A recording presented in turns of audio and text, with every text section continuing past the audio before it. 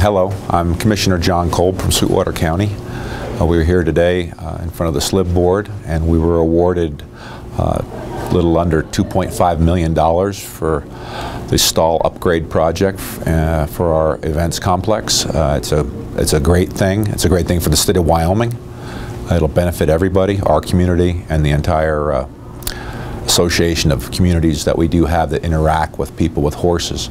I'd like to say horses don't come in by airplanes, they come in by trailers, and with that comes a lot of impact in tourism dollars and many other avenues of reaping benefits beyond the rodeo.